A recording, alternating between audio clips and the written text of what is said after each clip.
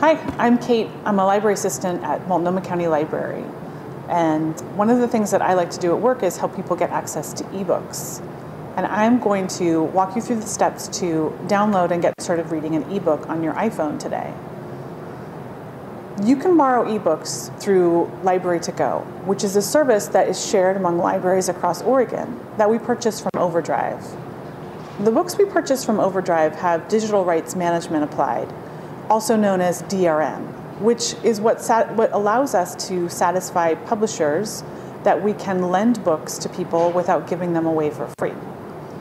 What that means for you is that you'll have to check out the books with your library card, and you may have to wait for a copy of an ebook just like you would have to wait for a copy of a physical book. Also, you can have 6 digital titles checked out at once.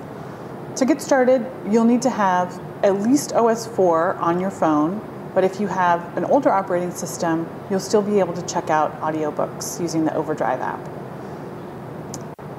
The first thing you'll want to do is head to the App Store and download the Overdrive Media Console for iPhone. There's also an app for the iPad if you have one. I'm going to walk you through the steps to download and get started reading ebooks on your iPhone today. Once the app is installed, the first thing you want to do is authorize it with your Adobe ID.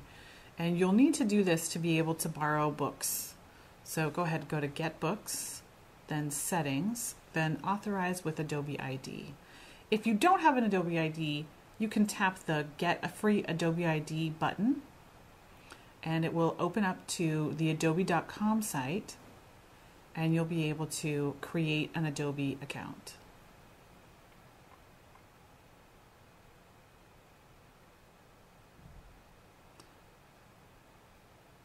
Once you've filled everything in, and you could do this on a PC if you wanted and then come back, then tap Continue.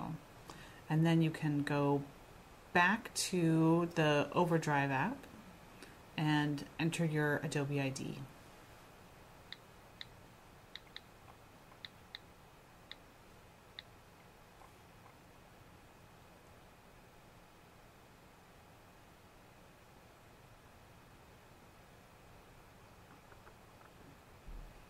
So to start checking out, go back to Get Books. Now, if you were using this for the first time, this website wouldn't show up here. So let's go to Add a Website.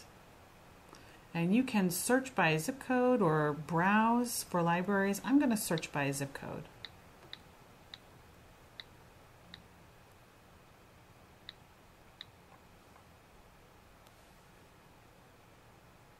And I'm going to just tap Multnomah County Library. And that brings me to the Oregon Digital Library Consortium. Now from here I can browse, and what I'm looking for ebooks is Adobe EPUB ebook titles. The Overdrive mobile site is only going to show you the formats that you can download on your phone. So EPUB, MP3s, and then public domain ebook titles. But EPUB is a good place to start. Now you can see we have quite a few copies. I can see there are 8,594 EPUB ebooks. Now a lot of these are checked out. So I'm going to search for something and look for something that's checked in. So you can see when I search that all the formats come up. So I'm going to look for EPUB ebook and something that says add to go cart. There we go. The Perennial Killer. Now you can also search on a PC and limit to titles that are available in a specific format. And I'm going to proceed to checkout.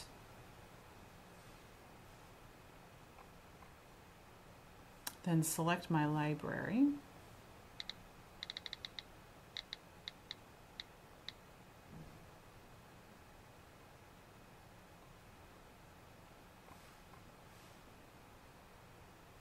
And then enter my library card number. And I'm going to enter the whole thing starting with 211680. Then log in.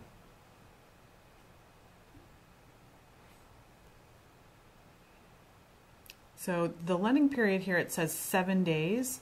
Now I can go to my digital account and change the default lending period to up to 21 days. But for now, 7 days is fine with me. So then I confirm checkout. And then download. It can take a minute to download a title. There you go. I've also run into, you may need to turn off the phone and turn it back on to get it to download successfully. So once it's in your library, you can go ahead and just tap on the book to start reading.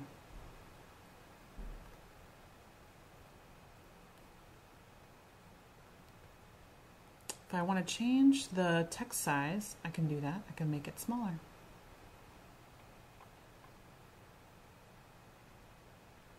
I can also jump in the contents.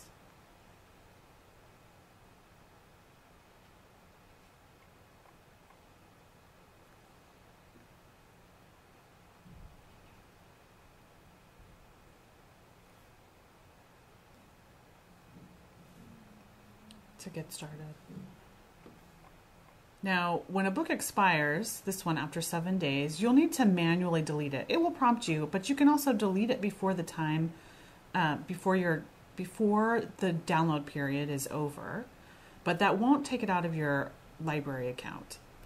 So if you want to, you can delete it by swiping, or you can just leave it in there. Things sometimes do go wrong in this process, and we're still learning it too. If you need help, you can find the Contact Us link on our website on the top right corner and call us, email us, or chat with us. Also, you can come into the library and we can try and work through it together.